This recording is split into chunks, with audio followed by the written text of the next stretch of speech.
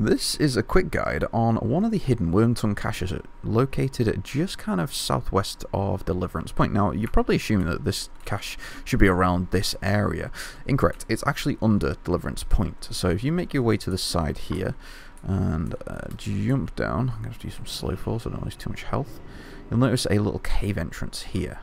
So once we make our way down here without hopefully dying, simply make our way into the cave. Now I am going to point out as well that these Wyrmtongue caches aren't guaranteed spawns. They seem to have a really high respawn rate at the moment though, so, which is kind of surprising.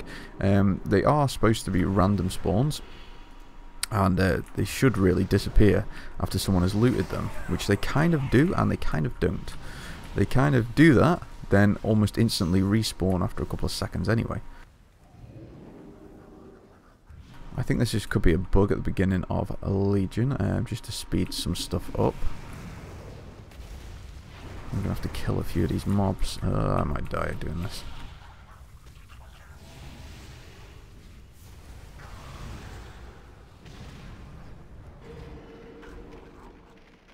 I may have to invis.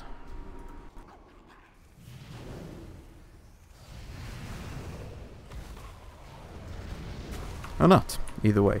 So here's the hidden Wyrmtongue cache. Obviously, like I said, it isn't guaranteed to always be here, but if you are trying to farm them, this is one of a good location to check out. I hope you found this useful, and I'll catch you next time.